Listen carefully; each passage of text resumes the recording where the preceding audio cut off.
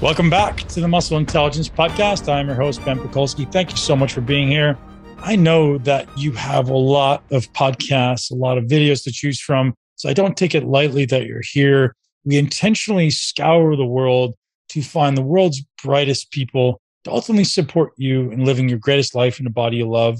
And nutrition can be a very convoluted, very confusing area to discuss. So when we bring a guest on, we really try to vet them as being people who are really leading the conversation. It seems like when you really get to the top of the nutrition world, everyone's really saying the same thing. When you're kind of down, lost in the weeds, and the people who are maybe new are very, very polarizing, sometimes the information gets a little bit challenging. When you really kind of rise to the top, the people who have been around for a while, the people who are known to be the world's experts, they all seem to be saying pretty parallel thing. It always seems to come back to some very basic ancestral practices. And Robb Wolf is the king of ancestral practices in the ancestral community, as well as it integrated into the paleo nutrition community. Robb wrote a book that is an international bestseller called Wired to Eat, an incredible insight into how the body actually uses nutrients, how sometimes person to person, the exact same food can actually have a completely different response. We discussed that book and his more recent book also, which was made into a movie called Sacred Cow, which he co-authored with Diana Rogers, a registered dietitian. And the purpose behind writing the book was ultimately to have a deeper understanding of agriculture and the importance of biodiversity and how maybe our agricultural practices are implicated in affecting the earth versus maybe not the way we're sold in maybe the vegetarian communities. So today's conversation is really a deep dive into Robb's understanding of nutrition, biochemistry, and ultimately agriculture, and how we kind of meld all those things together to kind of land somewhere on ancestral practices and how to apply that into modern day living. We get into a little bit about the science, we get into a little bit about his practices, but overall, a ton of valuable information. Today's podcast is brought to you by BubsNaturals.com. Thank you very much to Bubs for being such a long time sponsor of the podcast. You guys love their products, so they keep showing up to support us. Bubs is world renowned for its MCT powder, which is absolutely delicious, and coffee collagen, which I add to my coffee and my post-workout shakes. And sometimes I even sprinkle it over my steaks. It adds this delicious texture. Bubs is also known for their beauty collagen. They've also got some amazing new gummy products that are coming out, and they're soon to be expanding their product line. So shout out to Bubs for hooking you guys up for the month of January with 25% off, an unheard of discount in the fitness industry. Nobody ever gives 25%, but Bubs is hooking you guys up because you guys are such long-term supporters of Bubs. They want to take care of the Muscle Intelligence Podcast listeners. They want to take care of you. So head over to muscleintelligence.com/BubsNaturals to get 25% off. One more time, that's muscleintelligence.com/Bubs, BUBS Naturals, NATURALS, to get hooked up with 25% off. Enjoy the podcast with Robb Wolf. Hey, everybody. Welcome to the Muscle Intelligence Podcast. I'm here with the man, the myth, the legend, Robb Wolf. Thanks for joining me, buddy. Honored to be here. Thank you. Yeah, man. I've been a big fan of your work for a long time. I think we've crossed paths a few times at some of these events, and truly, I think it's a long time coming, man. I'm very grateful to have you on the show. I know you're a very busy man, and you're doing some great things. And just prior to recording, we started talking about your most recent book, The Sacred Cow, which I definitely want to dive into. A lot of our listeners would know you from Wired to Eat, and your theories and concepts around ancestral nutrition, ancestral living. And I'm absolutely, you're preaching to the choir, man. This is the stuff that I'm perpetuating. I'm getting into. Regenerative agriculture is something that I'm studying consistently now. So I'm super grateful to have you here. So thank you for being here. Awesome. Huge honor. Thank you. Yeah. So just before recording, we were talking about this book that you wrote, The Sacred Cow, which is kind of, in your words, a stake in the ground against the vegan propaganda that we're all kind of being, forced to consume, or like the stuff that we're told is true around, veganism being healthy, or vegan vegan nutrition being better for the environment and things like this. I'd love to have you just kind of dive into that. Yeah, you would ask me the question, like, why did we do this thing? And it definitely wasn't to make money. Like, we probably ended up, when this thing sees its life cycle done, we'll probably end up making about $3 an hour for the work that we put into it, if that. We kind of suspected that, like, if it's not like a fat loss book or something, like, you've really got to have a ton of traffic, ton of bandwidth to be able to sell something like that. Interestingly, we expected a huge amount of pushback from the vegan scene, and we really haven't had that. Like, there haven't been any notable hit pieces or anything, and I think that's because we wrote this thing over a 6-year period, and we were very, very careful. We started out with a bunch of premises, like one of them, which I'll try to remember to get to. Pastured meat is superior nutritionally to conventional meat, which ended up not really being true. Like, it ended up not being true the way that anybody in the regenerative ag scene would hope that it would be true. And so we had to address that. So we started off with a basic story that we wanted to tell, but then, 50, 60 assumptions that would have built the different pieces of the chapters and everything. Then we went through and started researching that stuff. And like with the case of pastured versus conventional meat, we had some interesting discoveries there, but we really endeavored to not greenwash this in a way that, would be nice for continuity of story if you're totally bought in on this idea, but was actually lying to people. Right. And like which is kind of like what they do with the vegan stuff. It's like you'll lose weight, you'll live forever, you'll be morally superior, you're not killing animals, you're going to save the environment, you're going to save the world. Right. I mean, who wouldn't want to sign up for that? And it's an elevator pitch deal.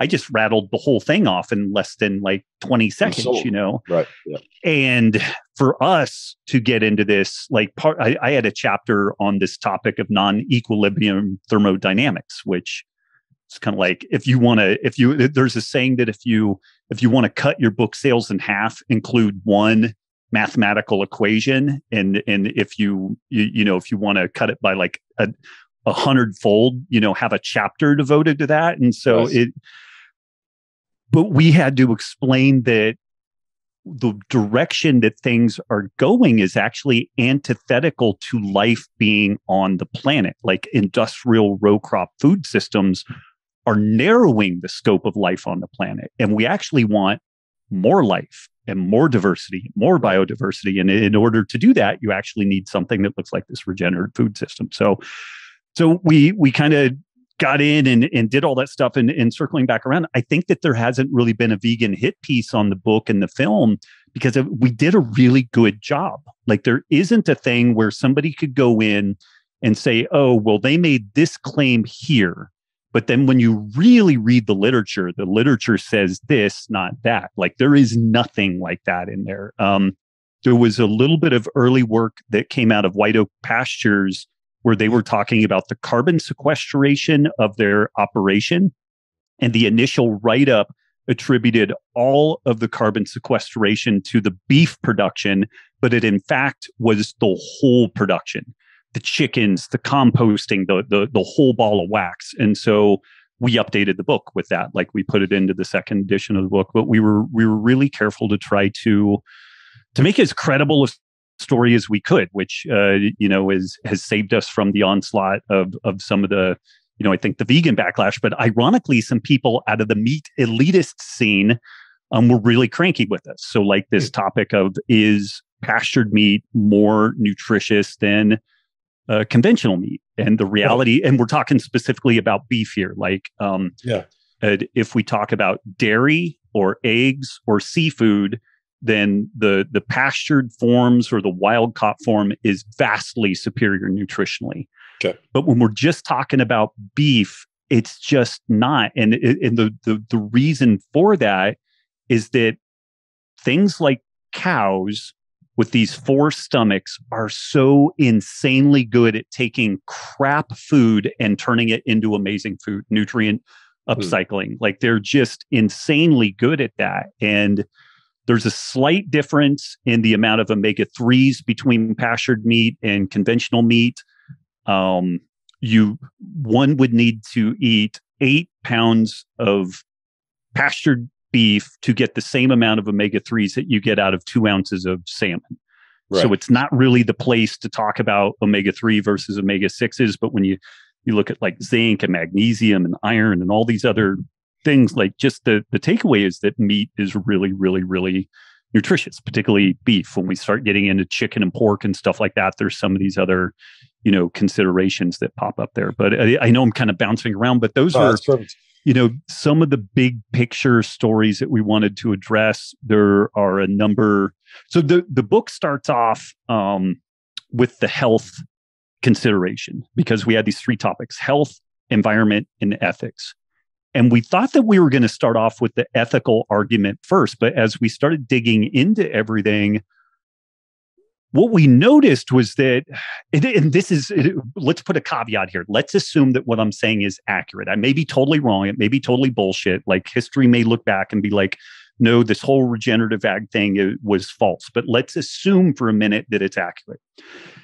What we started discovering was that in addition to like the production side being critical for the health of grasslands and biodiversity and all these other things, when we were looking at the health consideration for humans, it's really, really hard to grow humans in a healthy fashion, completely absent animal products. And when we look at some vegan and vegetarian cultures, there's only been vegan cultures for a relatively brief period of time, like 50 to 60 years, really. And, we've had more vegetarian-based cultures like India and some places like that, different Buddhist countries. But you very consistently see a challenge with B vitamins, iron, zinc. You see a shortened stature. You see problems with dental formation. There's a very predictable set of circumstances, and it's very similar. You only see things like that in developed countries in very poor segments of the population who are forced to eat a super monochromatic, starch-rich diet. They don't get access to animal products, and you see these similar failures to thrive. But what we ended up finding was, it was interesting. We were going to tackle the ethical topic from the perspective of veganism is not a bloodless affair. Like factory combines collecting beans and grains and whatnot. It kills a lot of animals. Applying herbicides and pesticides kills a lot of organisms. And that's all, I think, really important stuff. But it changed the equation a lot when we realized that it is damnably hard to have a healthy pregnancy and to grow a viable, healthy human being on vegan and vegetarian diets, vegan in particular. So how does that change the ethical consideration? Like if we're particularly for, like the previous year, there was so much global unrest around like social justice topics. We are telling people who are already poor and already living at the margins that the way that they should be eating is vegan, which is, in my opinion, going to further exacerbate health issues, developmental issues, the disparity between height, stature, intelligence because of superior nutrition. And I think that there's a big ethical, thing that we need to have a discussion around all that. And so those things ended up changing it such that we started off with health, and we really got in and looked at, are the claims around the challenges of meat consumption and animal product consumption accurate, with like cancer and diabetes. And that's actually pretty easy to unpack. Like if somebody has a little bit of patience to read that, like you can unpack that pretty quickly. Healthy user bias, pretty shoddy epidemiological research, food frequency questionnaires. Like if you can get somebody's attention for a little while, you can kind of go through that. The environmental piece gets interesting because we had to actually get in and talk about basic ecology, because we had been at some conferences where people are so divorced from the food system. They just had they're like, doesn't food, like when people would talk about lab grown meat as an example, they're like, well, it just grows. And we're like, what do you feed the lab meat? And we're like, well, you would just feed it stuff, It's like, well, where does that shit come from? Right. It's the product of the industrial row crop food system. And you've got to grow all of it, process it, whittle it all down. Then you've got to inject it into a vat. That vat needs, lighting and heating and air conditioning and the infrastructure. And this is all versus like grasslands, sun, photosynthesis, Right. So we had to go through this whole thing, a model of like a planet that starts off simply and then gets more complex, like the evolution of life on a planet. And we called it Grass World, and it kind of walks people through this thing. We received a remarkable amount of positive feedback with that, because people, what it painted was that we really want as diverse an ecology as we can have, and as diverse a food system as we can have.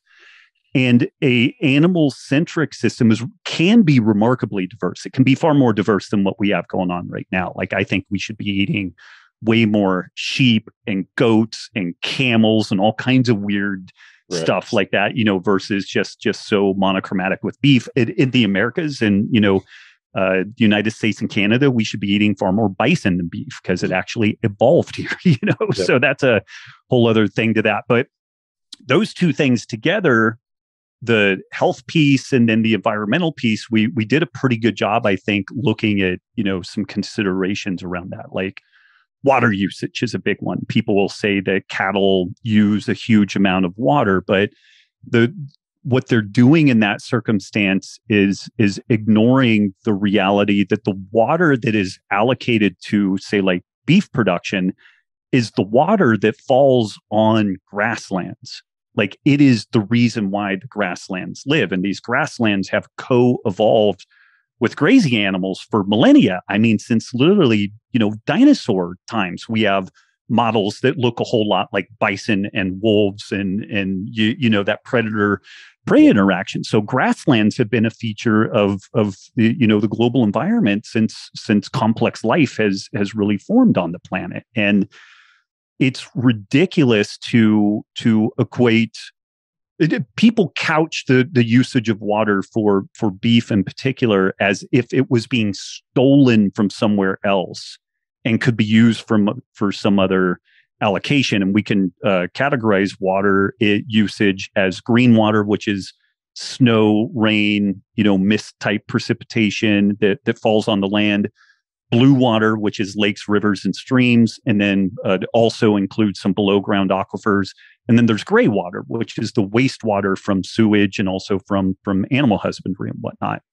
Even in conventional beef production, 94 to 96% of the water that is used is green water. Unless you build some way to catch water on massive scales in a grassland, which is going to steal the water away from the grassland. Like, there's no other use for this stuff, or there's no other way to capture it and use it. And it's interesting because things like almonds are something like 96 to 98% groundwater fed. And so they really are the thing that is like, that is stealing water in a way that cannot be recharged at the rate that is being removed. Something like 80% of the almonds produced in the United States are exported to China. So we're exporting groundwater to China in the form of almonds. And that's a healthy plant-based material, but, evil cows. And so, I mean, this is the stuff that we had to go through. We just had dozens and dozens of these different, kind of hot button topics, and went through and built this case for why it's probably good for our health, good for the environment. And also, at the end of the day, as tough as it is to come to terms with, a living, vibrant planet means a planet with lots of death. Like, things live and they die. I don't go on social media that much, but whenever I poke my nose into Instagram, like Nature is Metal, that account pops up, and it's like, a hyena pulling a giraffe baby out of the mom giraffe while both of them are still alive. And you're like, holy shit, man, but and then when you look at that versus like, okay, Joel Salatin makes the case that for his cows, they have one bad day, and it's the day they go to slaughter. And even that bad day isn't that bad of a day, all things considered. Like, they're very careful to keep them calm and all that. But beyond that, like, they're protected from predators. They take good care of them. They get all the food they want to, like, they're they're pretty squared away. They have a much easier life than what they would in a quote natural environment. And so, Yes. I mean, that's all the stuff that we did with the book. When we turned in the first manuscript for Sacred Cow, it was 600 pages, and the editors were like, "This isn't gonna work. We're gonna have to get it down to about half that." And they did a really good job helping us to edit it and make the story more concise, but there's so many nuances and details, and we had to keep that stuff in there. Like, it would be super easy to just say, well, meat isn't a problem with grasslands. Done. And for some people, because they're pro meat or whatever, they might take it at face value. But with climate change and all this, extenuating circumstances to that deserves a really fair and honest and thorough treatment. And it's not doing any of that if we just dismiss these things out of hand. So it takes a lot of nuance and detail. And the big challenge that we have, our side of this discussion, there is no elevator pitch. There is no, super pithy, short, concise, thing that wraps all this stuff up. We start talking about economics and thermodynamics and ecology, and you can't not do that unless you're just going to do this ridiculous hand waving and just hope that people kind of buy into it. So I'd love to dive a little bit deeper into health, because I hear this all the time. There's the longevity camp now that's like, hey, mTOR is bad, don't eat meat.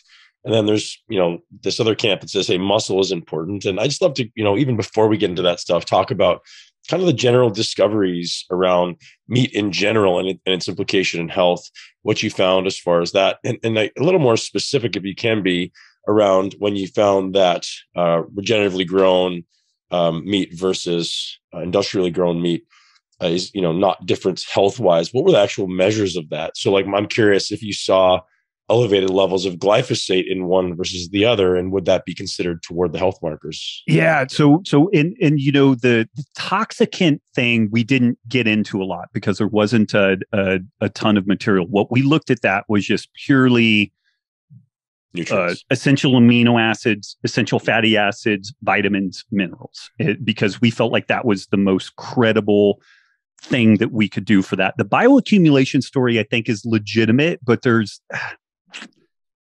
the science was sketchy enough that I didn't feel comfortable wading into the pool on that one way or the other. But right. If we constrain the conversation if we constrain the conversation just to essential, globally accepted essential nutrients, then there just wasn't that massive delta between the two of them. In meat, in dairy, there is a massive difference between pastured versus conventional. Is the data in your book?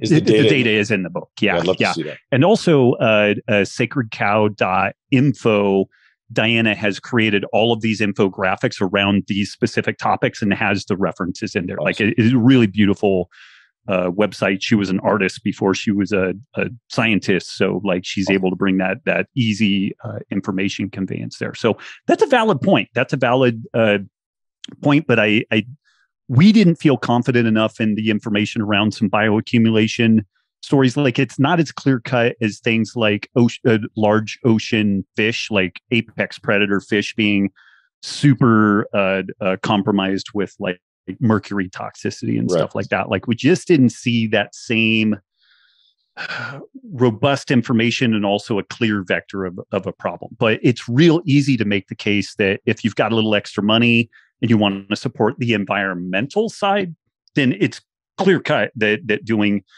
the pastured or regenerative process is usually the superior piece. But even there's some nuance to it. Maybe about 20 to 30% of the meat that ends up in the conventional pipeline, it ends up in Costco and Walmart and all that stuff. Those people are raising it regeneratively. They just offload it to a feedlot to be finished, but their whole operation is regenerative, like from start to finish. But just economically, it doesn't make sense for them to finish it. So even in that circumstance, it's not a 100% one way or the other thing.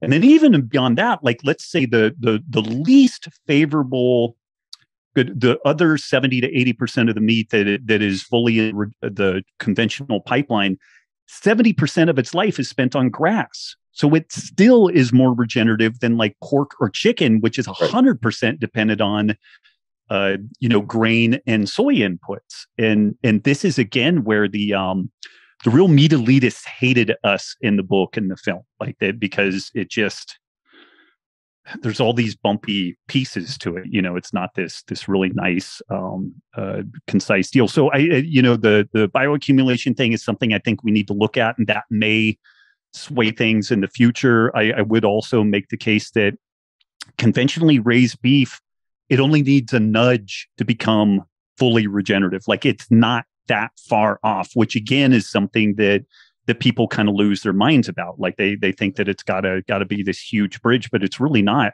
Ironically, though, we've been told to eat more chicken primarily, and then we also tend to eat more pork, and those things are actually quite far afield from. It was only in the 1940s with the industrialization of our food system and like the development of the Haber-Bosch process for nitrogen fertilizer that chicken began to take prominence as a primary meat source. Like, and I don't know if it was in Canada that this was a saying, but in the United States, during a presidential election, one of the people running said that there will be a chicken in every pot, because chicken used to be a once a month, once every once in a while delicacy, because it's a secondary food source in like an ecological perspective. Sheep, goats, cows, those are the primary movers because of their ability to eat large amounts of like cellulosic material and turn it into meat. So, so let's see here, the environmental health.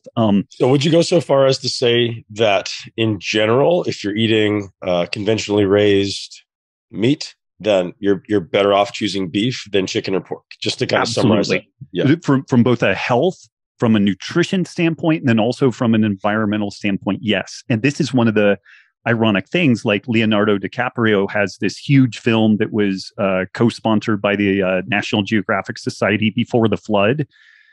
And he goes through and he in my opinion, falsely details challenges around beef production. Like I think he takes it very out of context, not great depth to it. And at the end of the film, he makes the primary recommendation is to shift away from beef and towards chicken. But chicken is 100% raised on grains and soy products, and they're in confined area feedlots. And there's another little nuance to that. Industrial chicken production is only possible due to massive inputs of antibiotics. And that is one of the primary vectors of the loss of antibiotic efficacy is these confined area feeding of chicken and pork. And Diana Rogers actually was paid by Merck to go to Southeast Asia and give a sequence of talks there, because they're really trying to encourage the farmers there to shift to a regenerative form of chicken and pork production. Because if we lose the ability for antibiotics to work on animals, we lost them on humans, and then like our world changes dramatically without antibiotics. And so they're really trying to get out ahead of that. So yeah, so is it possible to grow chicken without soy and grains? Like, is there anyone doing it, even if it's organic, even if it's pasture? Like, rarely, but you can shift it so that their diet isn't exclusively that soy and grains, and they're at least playing this role of getting out in like turning over the manure and eating bugs out of that and spreading things around. Especially in temperate areas where it gets cold in the winter and you may get snow, that you're always going to have that as at least somewhat of an input. But the thing is that if you decentralize that and make them not a central feature, then you're getting better efficiency out of the whole system. And you're also getting a more nutritious, eggs, more nutritious chicken meat and whatnot. And you're not getting all those kind of environmental downsides. But we didn't go super deep on this, but it's as far back as like mid 1800s, maybe even later than that, in certain areas, animals would be overwintered with stored grains. So this isn't a brand new thing. It's just been industrialized and kind of ramped up more in more recent times, for sure. Yeah. Interesting. So what would be some of the downsides of eating? So I'm going to guess beef is probably a predominant source of protein in your diet. Yep. And as with many people that we probably have in common. And curious, what would you see as some of the downsides?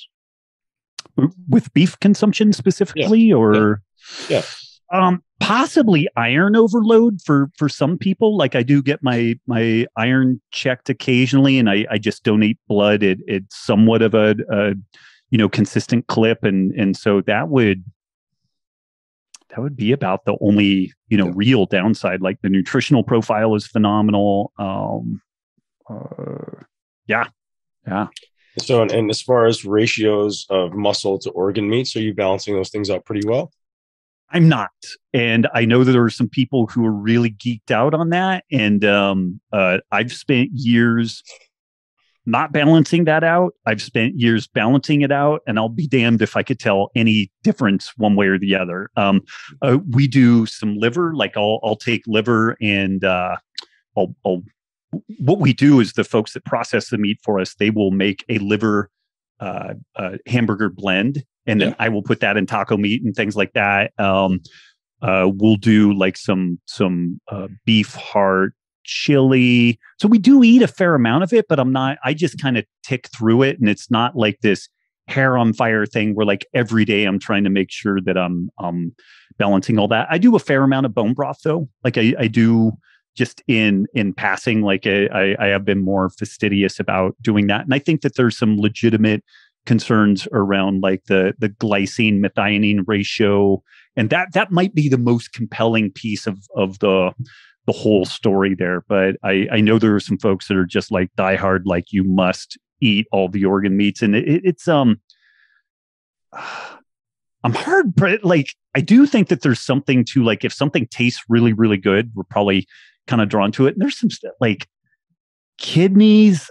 There's no way on God's green earth that I can eat those with a without being near starvation and even heart. Like I like it, but I need to fix it correctly. I do like tripe a lot. Like I eat a lot of pho and menudo and stuff like that, and so I will make that. So it does make its way into the mix and into my family's diet, but I'm not neurotic about it. Like it just kind of pops up in a fairly random fashion.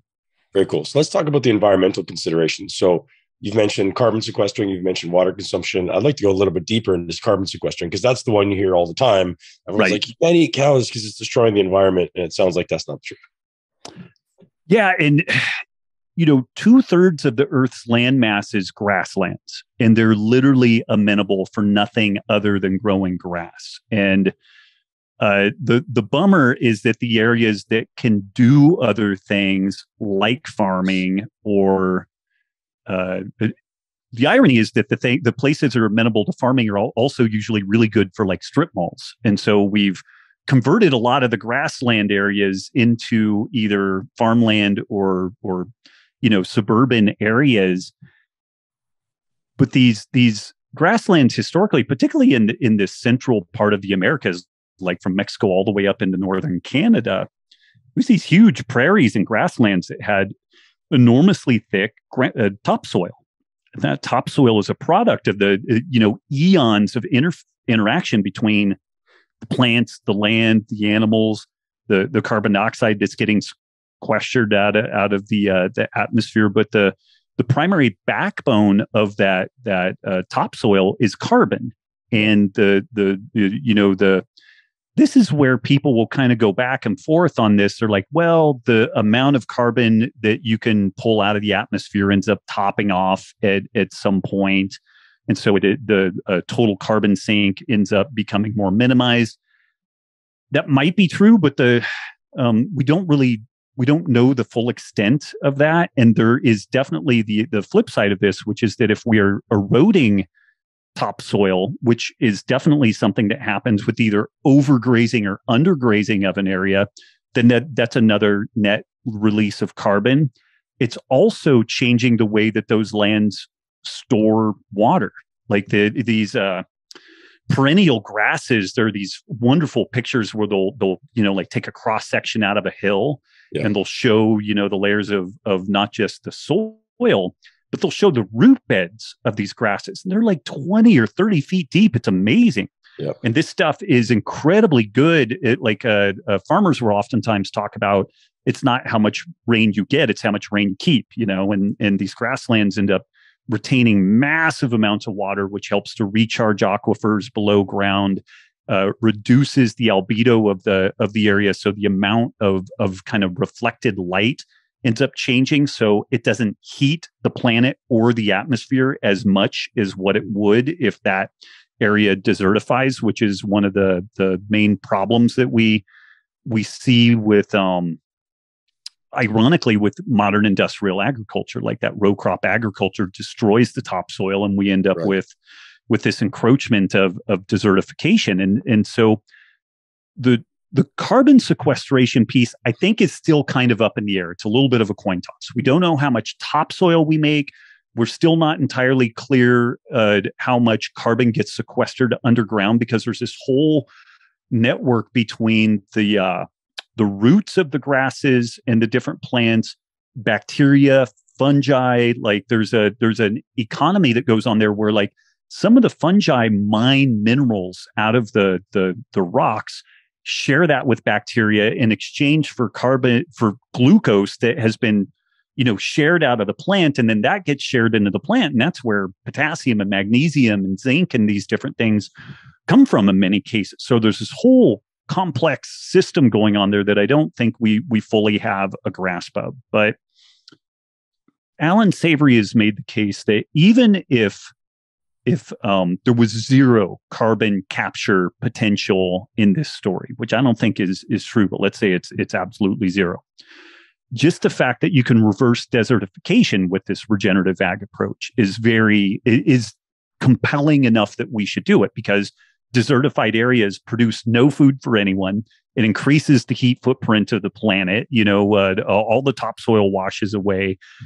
No ecosystem, and on and on and on. So even the examples that we've seen in Australia, Africa, and we detail it in the film, in the Chihuahuan Desert, where this guy has reversed 1 million acres of desertification and turned it back into grassland. Like, it's amazing. So just the reversing of desertification is probably compelling enough to justify this whole operation. But there still is kind of this unknown piece to the carbon sequestration story that we just don't quite yet know for sure what that full accounting is, because of the complexity of the whole system.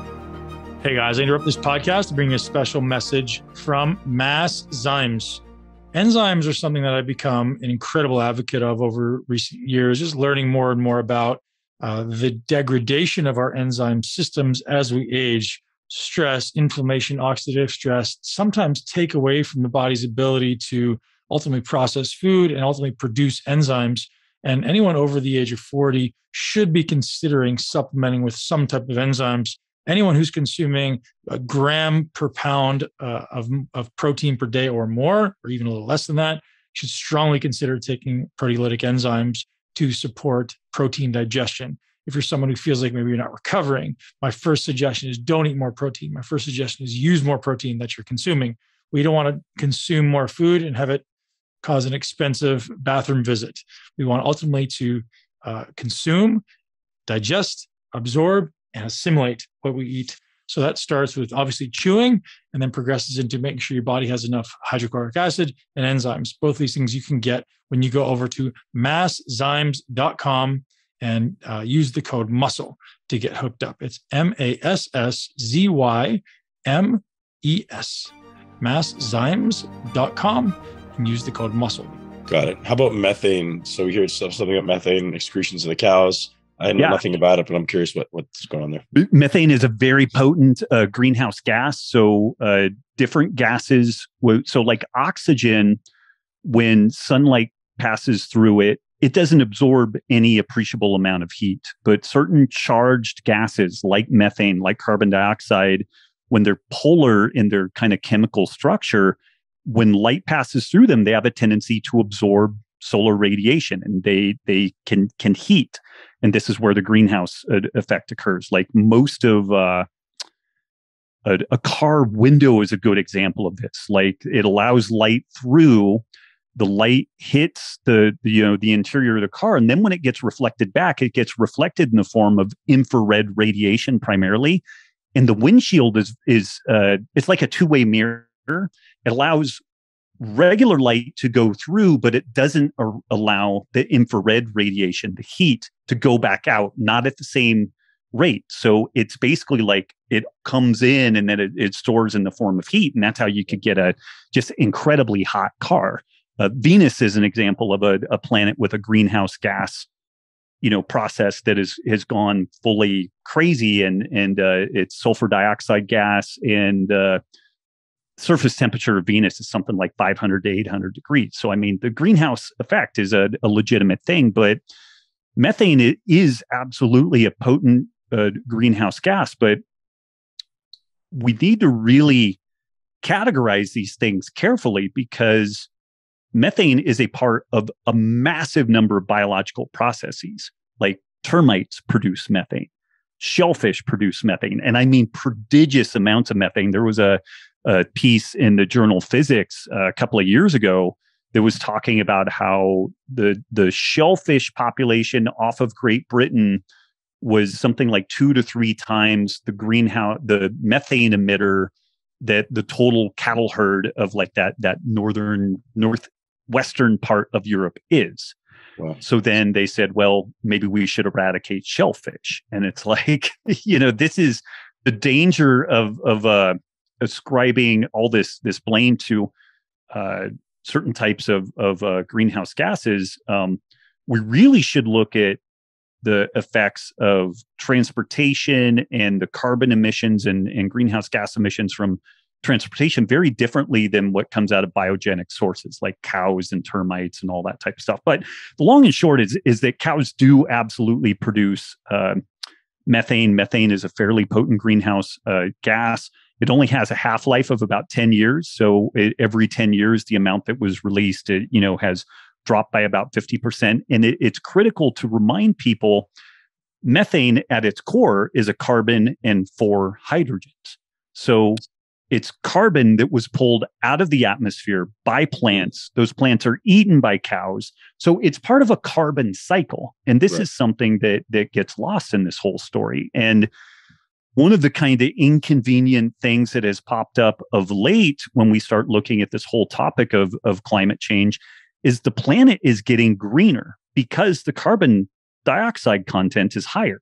Back in the day, not that long ago, but when people were growing marijuana indoors illegally, they would steal CO2 canisters from like restaurants and soda shops and stuff like that, because they would leak in extra carbon dioxide into the greenhouse because it would accelerate. That was a rate limiting step to the ability of plants to grow. So one of the ironic things that we're seeing is that plants are actually growing more and growing faster now with higher carbon dioxide levels. Now, nobody knows what the ultimate, story is with that, but it may actually make crops grow faster. It may make more, jungly areas or areas with plants to grow faster, but there's kind of a mitigating effect with that on climate change. So again, it's quite complex, and there's a lot of moving parts to the whole story. Yeah. So net in general, what's your thought around specifically cows in this case and global warming? Net, I just don't think it's these biogenic sources, life basically, I don't think is where you want to look at the input there. Definitely transportation sector is a place that you would want to look at very carefully. Even there though, and this gets into, controversial territory, but I think you have to be really careful how you do all the accounting and also the modeling on that stuff. The Netherlands is 2/3 below sea level, and they've been dealing with climate change and the elevation of the sea levels for 400 or 500 years, and they've just continued to build levees and stuff like that. So even in that context, and this gets far afield, it gets outside the scope of what Sacred Cow talks about, but we need to really have discussions around, okay, climate change is happening. It's a real thing. There are probably things we should do around it, but are we better off trying to help poor countries get wealthier by growing their economy and growing infrastructure and whatnot to help them to deal with the effects of climate change? Like, people with functioning electrical infrastructure and air conditioners deal with climate change, and the ability to elevate roads and roadways and stuff like that can deal with situations much more effectively than very poor countries. Like in the United States, hurricanes are very expensive because things are more valuable and there's more infrastructure now, but far fewer people die as a consequence of severe weather events because people's houses are built better and there's more infrastructure and whatnot. Yeah. So this is probably a book for 10 more years down the road, but, trying to look at some of these externalities around the economics of climate change and try to, again, kind of thread the needle between these things. But net, I don't think cattle are the place to look at for climate change, to change it one way or the other. And here's where this is really honestly quite dangerous. Like, if people are like, Robb's an idiot, this is all bullshit. Okay, fine. But there were claims that were made that were perpetuated online from credible, scientific outlets that 70 to 80% of climate change is driven by animal husbandry, by cattle specifically. And when you really dig into that, it's at best around 2% of the net contribution is caused by cattle. So at a minimum, it's critical that we get these questions right. Like, if we're operating with terrible information, with inaccurate information, we will make terrible decisions around that. So yeah. So what's one of the things that you learned that was maybe a surprise during this whole process? I'm sure you learned a ton with all the research. I mean, that thing of around conventional meat and pastured meat not having as big a delta between the nutrition was an eye-opener. And we paid an independent PhD researcher to review that information, hoping that we got it wrong, because we knew that was going to be a shit show. And it just kind of was what it was. The guy came back with virtually identical, analysis to what we had done. One thing that was interesting is we really better understood what a disaster this whole story is for, like, developing countries and like marginalized populations. Like, if the push for our global food system is that we have these monocrops that are controlled. As it stands right now, something like 95% of the planet's food is produced by like 9 companies. Like, it's incredibly consolidated, but they want even further consolidation on this. But it was an eye-opener that there would be no room for traditional food systems in this story. Like, Diana looked at some of the Canadian government sponsored food recommendations for some of the Inuit tribes that live very far north. And it's fucking like boxed cereal and orange juice. And at the top of the pyramid was traditional diet. It said traditional diet. And I just found that stunning, and particularly when you look at like the diabetes epidemic that is plaguing these folks. And I just couldn't believe that. But this is this thing that is being kind of pushed out en masse. And interestingly, about the only place that you see really concerted pushback against this globalization of the food system is in developing countries. And it's in places that they're like, we don't want to be solely tied to the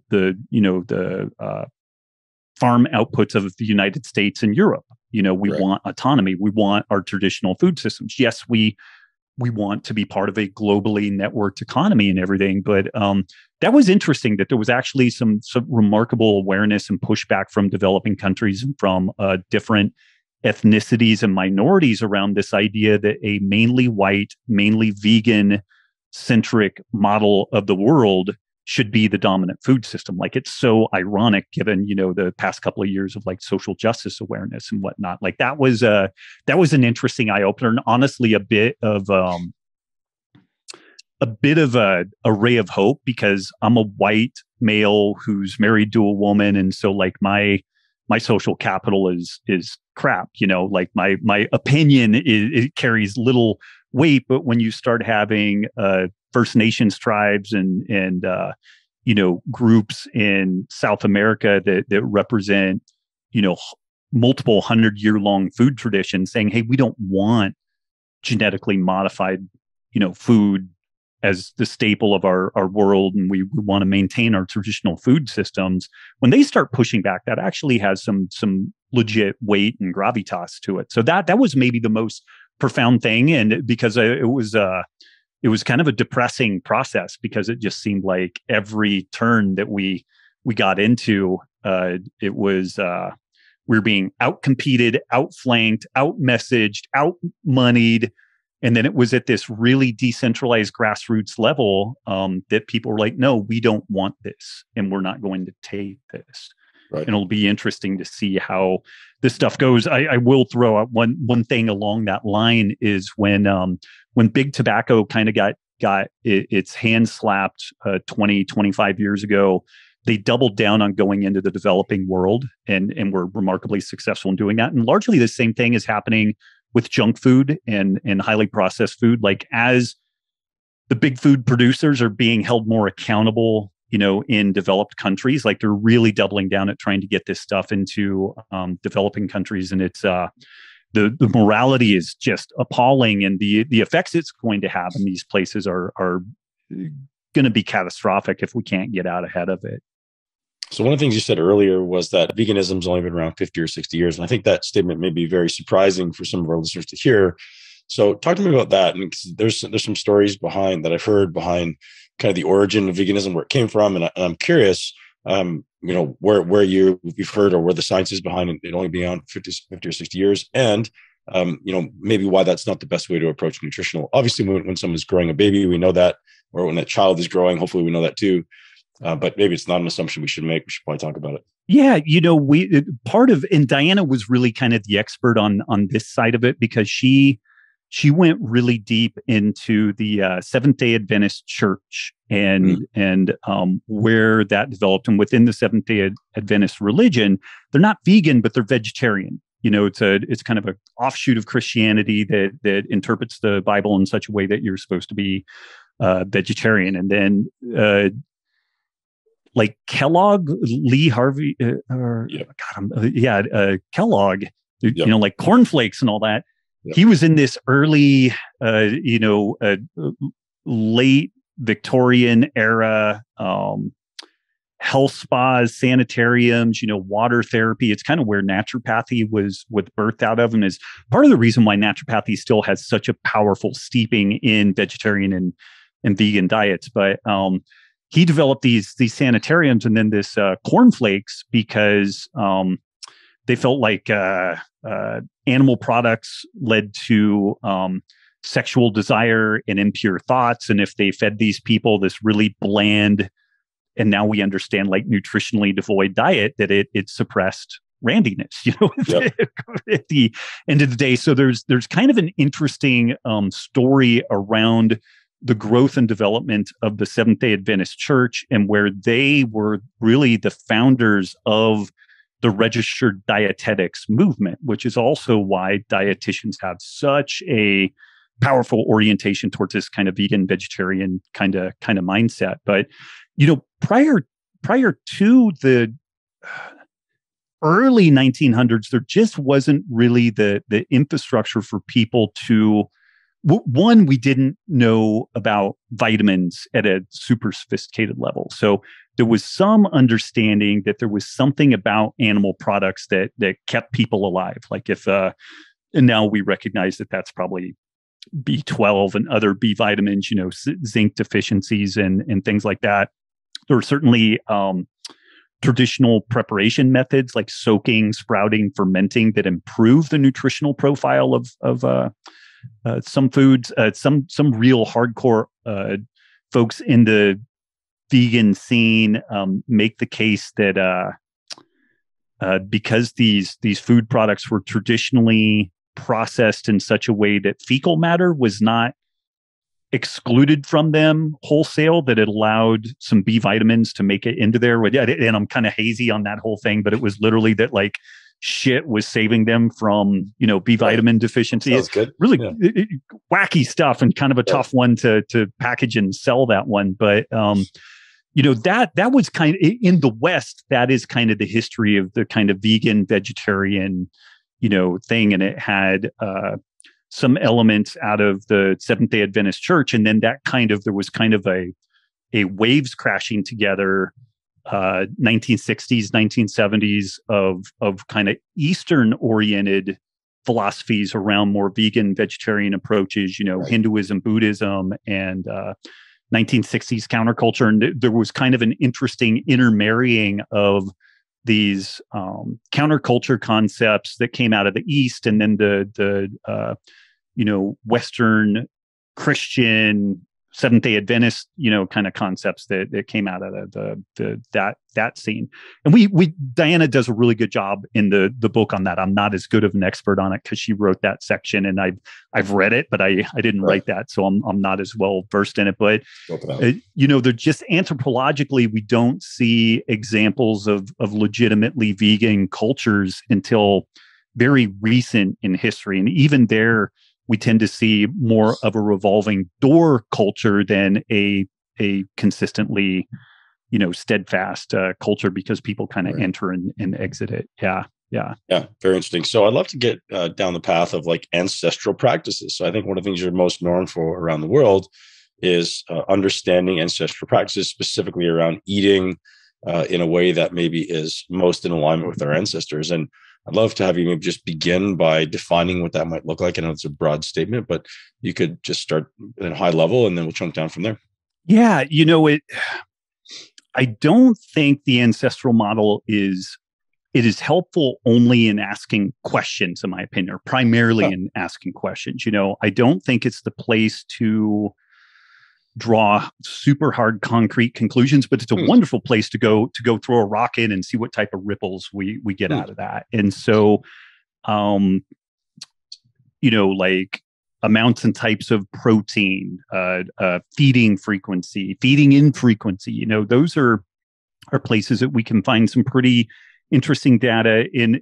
It's fairly clear that within hunter-gatherer populations, protein was generally fairly high. Now, this would vary from location to location. Like if we look at like the Hadza or the San, who are modern hunter-gatherers, but in these very marginalized environments, they're not doing as much big game hunting. Like they're kind of they're really foraging the whole span of the ecosystem. And so you see kind of a balanced macronutrient ratio, but in general, you didn't see protein intakes go much below 17 to 20% of total calories. And you didn't really see it go above 30 to 35% of calories. And that's mainly because of a protein toxicity limit. Like at some point, if you overeat too much protein, like the body can't deal with the ammonia, and this is called rabbit starvation within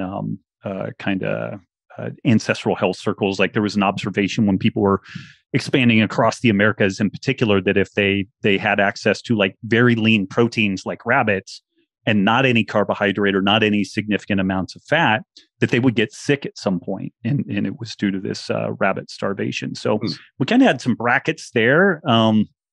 Carbohydrate and fat intake really varied with season, with location. And so I think that, that's,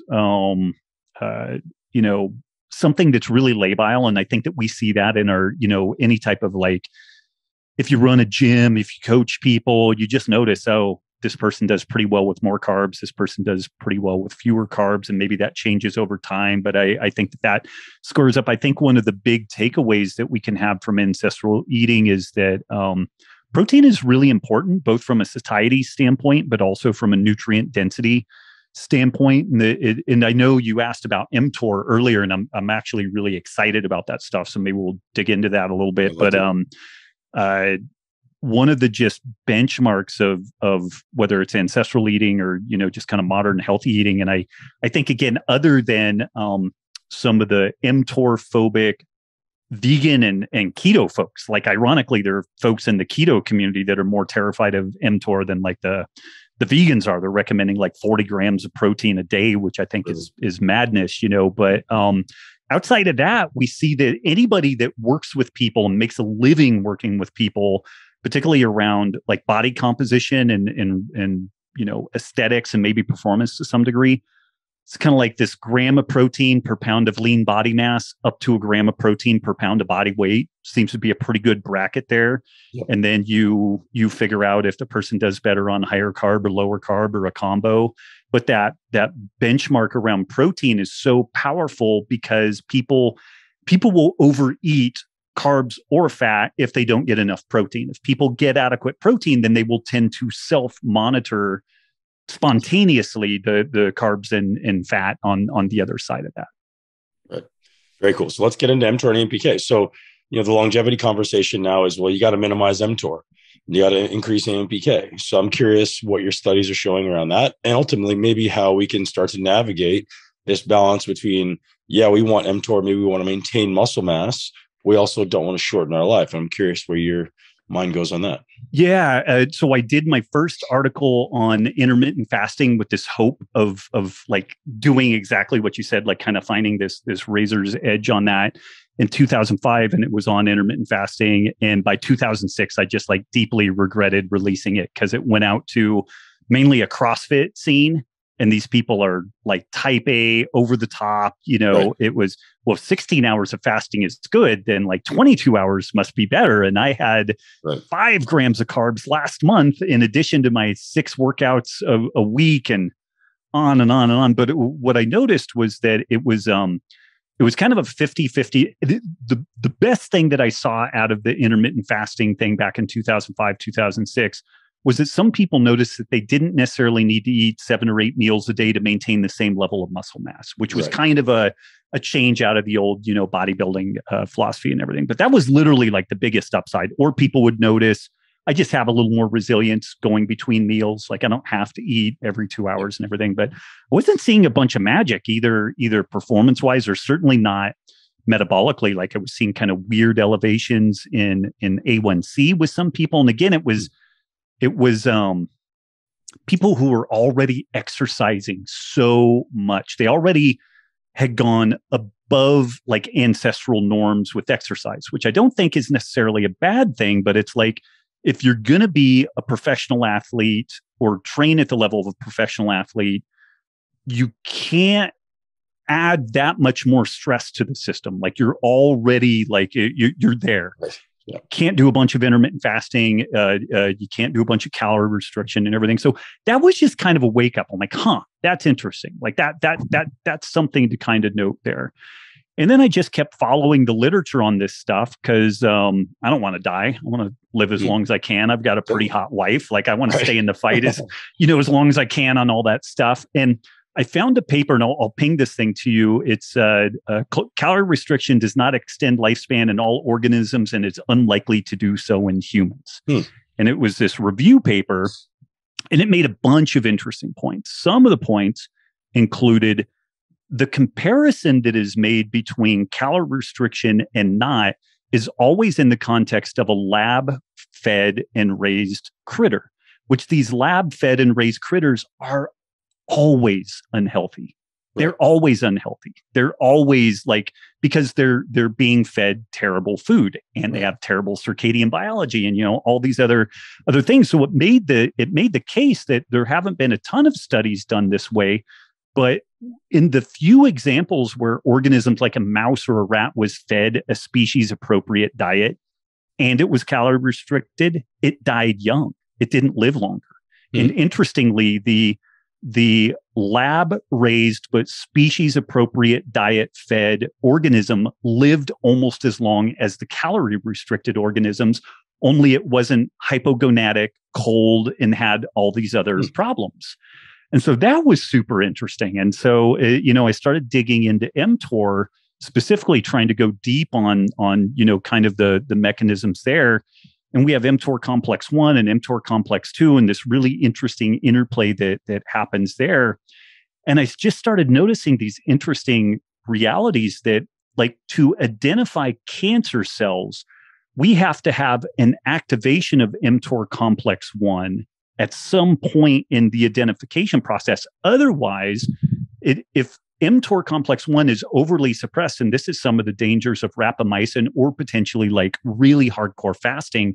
If you take mTOR offline, the immune system can't identify cancer, and it actually leads to more cancer down the road. So I was like, well, shit, that's kind of interesting. It sounds like we want some sort of a punctuated randomized signaling here, not just like an on-off switch. And so I did a talk, and I think that it's available generally online. It's Longevity, Are We Trying Too Hard? And I really went deep on this thing, and it's something like 150 slides and 60 minutes. Like I'm going on it. But the main takeaway that I have is I don't think we should be comparing fasting and calorie restriction and protein restriction with sick, obese, lab organisms. Right. What we should use as a baseline is a phenotypically healthy organism. So like for a human, they're metabolically healthy, they lift weights, they have adequate protein. Now tell me how much additional benefit fasting, calorie restriction, and protein restriction is going to confer on that individual. Right. Is that going to guarantee they don't get cancer? Is that going to guarantee they don't get neurodegenerative disease? Because the thing that I think we're really playing with fire there is that for all of us, we have kind of like a non-one risk of cancer, neurodegenerative disease, different things, but we all have a 100% risk of sarcopenia at some point, age-related sarcopenia, loss of muscle mass, loss of power production. And I am so nervous with the amount, the volume and intensity of fasting, the calorie restriction, the protein restriction in people who are like, I'm going to turn 50 in like 14 days. So I'm at this spot where the scraps of muscle I've got, I got to hang on to it because it goes away fast. And maybe I end up getting cancer, but there's no guarantee that really hardcore calorie restriction, protein restriction is going to prevent it. It's totally speculative. And again, looking at those mTOR models, they're comparing something that is obese and sick with something that is, calorie restricted. We know that obesity and overfeeding increases the likelihood of all these degenerative diseases, whether it's cancer, neurodegenerative disease, on and on and on. So I don't think it's a really fair comparison there. I think the comparison really needs to get back to a phenotypically healthy organism and then start doing the comparisons. But, one of the weird other things that pops up. So mechanistically, this stuff doesn't make sense to me. I think that it's a poor cost benefit analysis. The degree of protein and calorie restriction necessary in theory to get the benefits later will negatively impact our lives today. Like you end up being cold and hypogonadic and, all these other things. Then we've got the, kind of the additional piece here, which gets back out to the macro level, which it's crystal clear that aging populations who consume more protein age better. Like they stay out of restaurants, they have better bone mineral density, they have more muscle density. So this is one of it's funny, like one of the tons and tons of money thrown at Olympians to try to figure out the difference between gold medal and bronze. And the most consistent thing that they found was a difference in protein intake between a higher protein with gold medalists, a little bit less in silver, a little bit less in bronze. And that was one of the most uniform things there.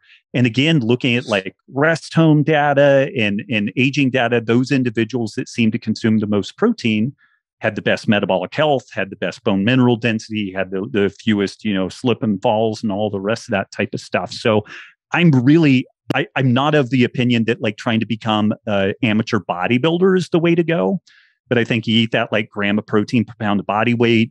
You try to get to like a double body weight deadlift, a body weight and a half, back squat, body weight and some change bench press, do lots of movement and mobility. You're going to age pretty fucking well. And maybe you do get cancer, but even then you're in a position where you're the healthiest you could possibly be to be able to fight it. Right. And if your glycemic control is great, your likelihood of neurodegenerative disease is super low. And if people want to drop in like 3 days a month of fasting or 3 days a quarter of fasting. I think that's great, but I think once you are lean and healthy and metabolically, firing on all cylinders, I don't see what the benefit is of fasting relative to adding an additional day of strength training in your rotation. And I cannot see a single adaptation to calorie restriction and protein restriction that we do not see from exercise. Like, I can't see one mechanistic benefit that you don't get from either zone 2 cardio or strength training. Not one of them. Have you looked at the concept of X differentiation? No, I'm not even. No. So that's a new discovery of Dr. Sinclair. So worth checking out. He just dropped a couple podcasts. Okay. He's now saying that it's not even a theory anymore. It's proven that this is the mechanism of aging, and this is also the mechanism behind every disease. So from anything from heart disease to diabetes to Alzheimer's, X differentiation. Oh man. Yep. So that may be the piece in the puzzle that we're missing, because he's saying, do all these other things matter? Yes, but only in as much as they're directly influencing X differentiation. So I guess it's this concept of when you're say your brain cells, for example, are transcribing new DNA. If the DNA isn't laid down properly, again, I'm not an expert in how DNA transcribes itself. If it's not laid down properly, if it's some way disformed or the proteins aren't folding correctly, it reads the protein incorrectly and actually creates a cell that's not maybe a brain cell in that case. And it produces a cell that's, say a kidney cell or something. Right. And so that cell becomes something that's different. And that's over time, if that happens enough, it causes degeneration of that organ or that system. And that's the concept of X differentiation. It's really interesting. I've just been looking into Dr. Sinclair a little bit lately. Yeah, and I haven't heard that term used, but there definitely is this interesting. So there's kind of a reality that most things head towards entropy, like most things head towards randomness and chaos, and life seems to be. Sometimes people will say it's proof that the second law of thermodynamics isn't active, but it's not true, because we burn energy to actually fight entropy. And there is clearly a trade-off between being overfed, which tends to perpetuate these errors, like DNA encoding errors, creating enzymes. Like if you need an enzyme that is important for energy production or for like proofreading DNA, and you get one of those malformed, this is some of the stuff that is supposed to occur in, say, like calorie restriction and whatnot. But again, it's interesting. Exercise does this stuff too. Heat shock does this stuff too. Right. So there's a bunch of other stuff in there, like drink some coffee, get a tan, take a sauna. And I'm just not totally, and then lift weights and all that. I won't know till, I'm dead, or no, we won't know for a while, but my bet is more on that side of stuff, like coffee, sauna, maybe some cold exposure, exercise. And again, there might be a modicum of calorie restriction in the context of a metabolically healthy individual. But I think the thing that gets missed in this is that we're comparing usually clearly metabolically unhealthy individuals, whether animal or human, and then extrapolating that to like calorie restriction. And we know that eating less of bad food is a good thing, but I don't know that it's the magnitude of the difference is really as profound as what people make it out to be, just absent if we just get to a level where we're not metabolically broken or diseased from this type of process. Yeah. So I want to be super respectful of your time. So I don't want to take any more. We can stay on and talk for 2 more hours. But cool. I do want to just ask if you have any books that you've been reading in the last couple of weeks or months that would be highly impactful. I always like to ask, people who are kind of at the tip of the spear and what they're doing, what they're super interested in right now, what you're reading. Oh, I'm super embarrassed on this, but I've been schlepping in like sci-fi fantasy, like Terry Pratchett, who's nice. A British sci-fi author, and I just think brilliant. And I've been reading his Discworld series because I'm so in so much of this type of stuff that when I wind down at night, I just want something kind of. He throws a lot of science in there because he was an engineer by training, and so he throws a lot of material in there. But it's just funny as hell, and it helps me wind down at night. So I've been reading schlock sci-fi fantasy stuff. What's the guy's name again? Terry Pratchett. Terry Pratchett. All right, I'll check it out. We'll link to it in the show notes for anybody that wants to get into some sci-fi stuff. And I don't want to neglect mentioning Element because it's such a great product. I think our audience should check it out. If you can give a shout out to Element. Yeah, it's just the electrolyte company that I co-founded, and I do think that electrolyte insufficiency is kind of a remarkably underappreciated phenomena in general in kind of the health and wellness space, but particularly like if somebody's eating on the lower carb side of things, your electrolyte needs, your sodium needs dramatically increase. And I am a pretty good biochemist, but it took me 22 years to ask the right people the right questions to realize I was super underpowered in sodium intake. And it's just been kind of a lifesaver for me. Yeah. Rob, I appreciate it. I think we could have talked for at least another hour or more. So maybe I'll have to invite you back sometime. I truly appreciate you making the time out of your busy schedule to chat with us. Huge honor. And I will bring down property values anytime you want me to. So I would be honored to come back. Thank you. Thanks, man. I appreciate it. All right, ladies and gents, boys and girls, thank you very much for being here. Hopefully you enjoyed my chat with Mr. Robb Wolf. It's been a long time coming. I've known Rob for a while. It's truly an honor to have him on the podcast.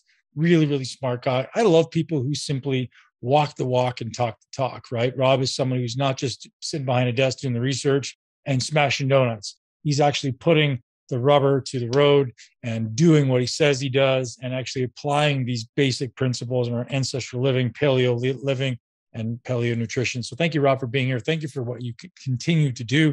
And especially thank you for the movie, The Sacred Cow. It gives us a deeper insight into the reality behind agriculture and maybe that the farming industry isn't as bad as we're sold it to be. Maybe we're being told that by some other communities, we'll say. And again, I don't know the answer. I'm not the one doing the scientific research, but it's always nice to hear both sides of the story instead of just getting this one side that says, oh, you shouldn't eat meat because it's bad for the environment. And then Rob coming on and giving us a lot of data as to why it's not. And again, I'm not an expert. I'm not passing judgment. I'm just saying I love hearing both sides of the story so we can ultimately pass our own judgment and feel good about the way we do it. So one more shout out to our amazing sponsor for today's podcast, Bubs Naturals. Head over to muscleintelligence.com/Bubs Naturals. While you're on the Muscle Intelligence website, you can subscribe to our email newsletter.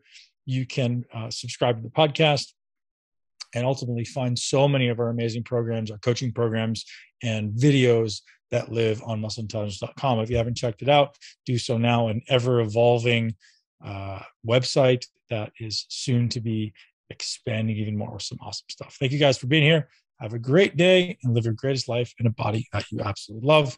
And again, if you enjoy this podcast, I would appreciate it if you would leave us a 5-star review. Don't forget to subscribe and share it with at least one person you know and love that would appreciate this content and that also wants to live their greatest life in a body they love. Thank you so much for tuning into Muscle Intelligence. If you enjoyed today's episode, please be sure to share it with at least one person you know. Make sure you're subscribed so you never miss an episode. This podcast is for information purposes only. The statements and views on this podcast are not medical advice. This podcast, including Ben Pakulski and the producers, disclaim responsibility for any possible adverse effects from the use of information contained herein. Opinions of guests are their own, and this podcast does not endorse or accept responsibility for statements made by guests. This podcast does not make any representations or warranties about guest qualifications or credibility. This podcast may contain paid endorsements or advertisements for products or services. Individuals on this podcast may have a direct or indirect financial interest in products or services referred to herein. If you think you have a medical problem, consult a licensed physician.